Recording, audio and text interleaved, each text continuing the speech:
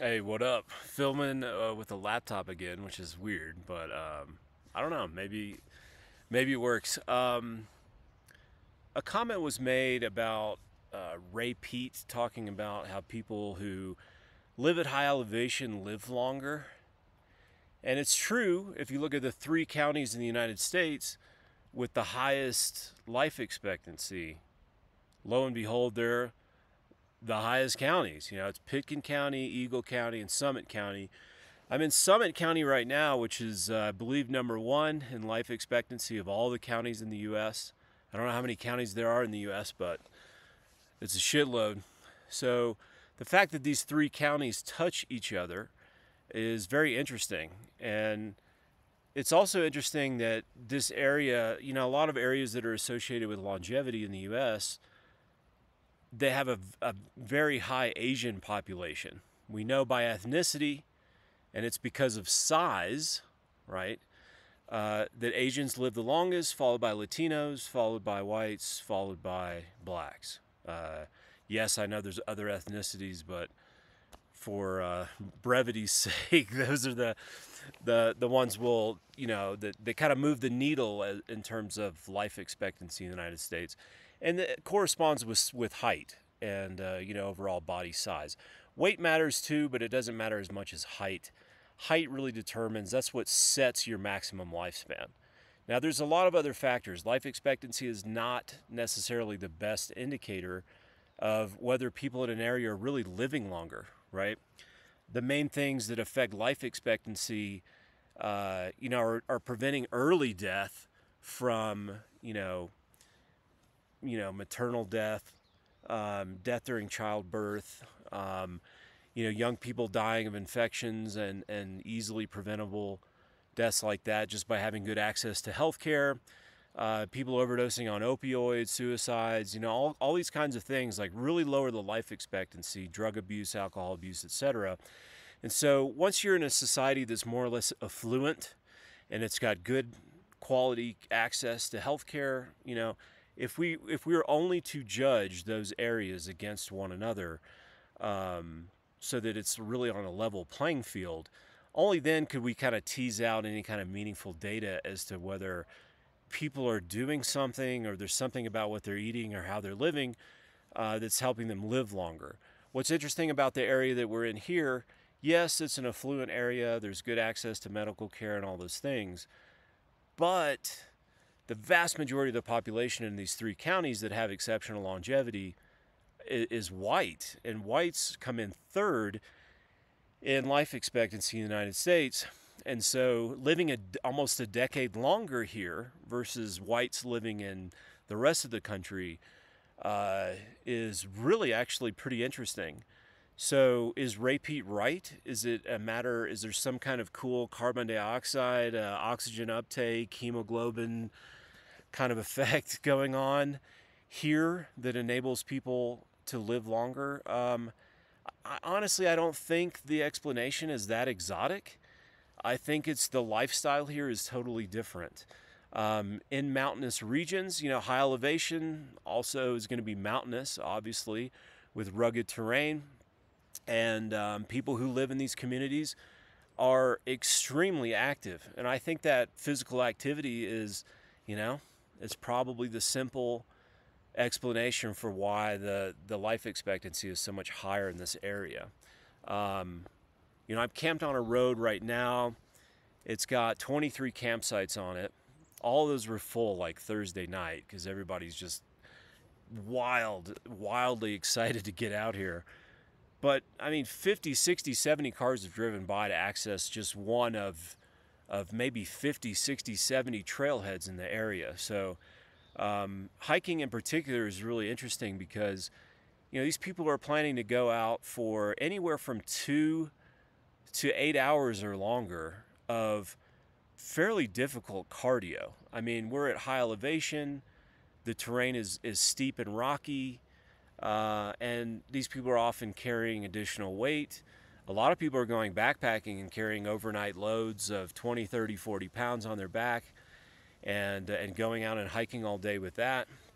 And they might climb some peaks while they're out here and do some other things. So It's not going to the gym. You hear all this stuff about, get your 30-minute workouts a week or something like that as being kind of standard fitness advice, standard exercise advice.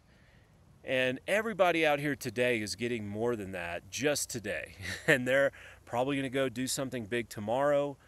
There were tons of cars coming in late night last night, Friday night. Those people were not driving back down the road, so I know they weren't camping. And so I think what they were doing is actually packing up after dark and going out and hiking for several hours in the dark to go out.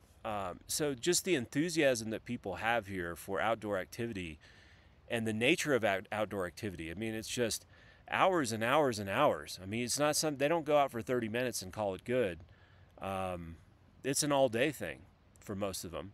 And it's not something that's only in the summer. As soon as winter comes, it's snowshoeing, it's cross-country skiing, it's snowboarding, it's a whole slew of outdoor activities that continue in the wintertime. So that's really what 90% or more of the population does here. It's totally ingrained in the culture. You can't have a social life really here without going out and doing those things regularly. That's what people do. Hey, want to go hiking this weekend? Sure, let's go. It's pretty simple. Want to go skiing on Sunday? Yeah, what time? That's what people do. That's where the vast majority of their social interaction comes in. And people here are, noticeably leaner, fitter, and it continues into old age. I mean, I see people out in their 70s and 80s out hiking here all the time. It's not just young people out here doing this. Once you start, it's pretty much a lifelong thing that continues forever. You do it as long as you can. You never really lose your love for getting out and doing fun things and seeing beautiful places and enjoying the outdoors.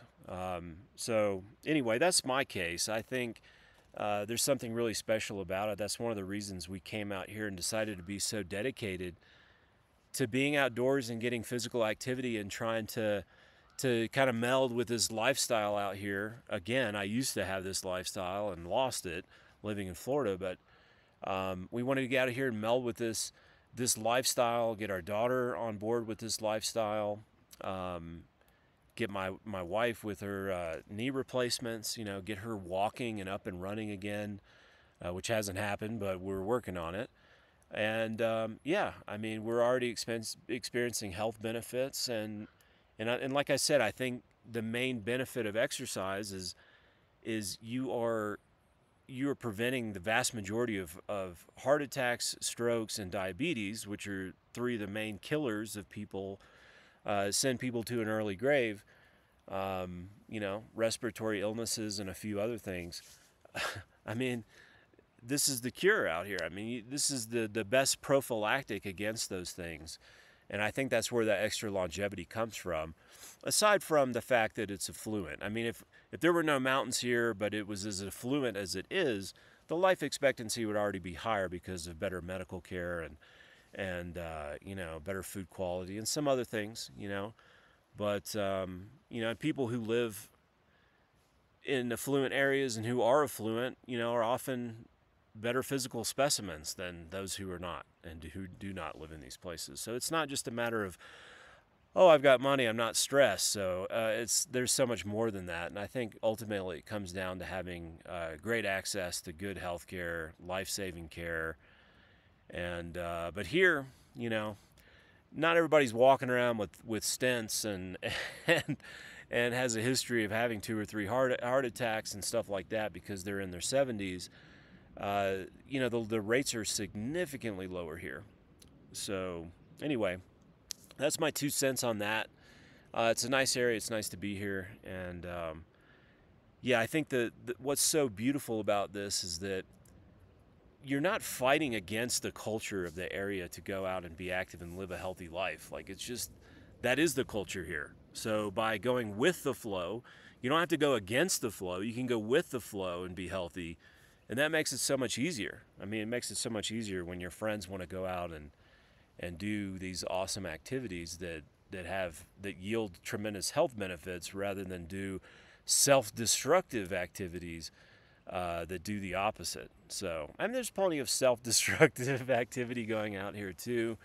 Obviously, drugs and alcohol are very popular here, but you know, a lot of that damage seems to be more than offset by, you know, playing in the mountains all day and staying super physically fit year round. Anyway, that's it. I'll catch you guys again soon.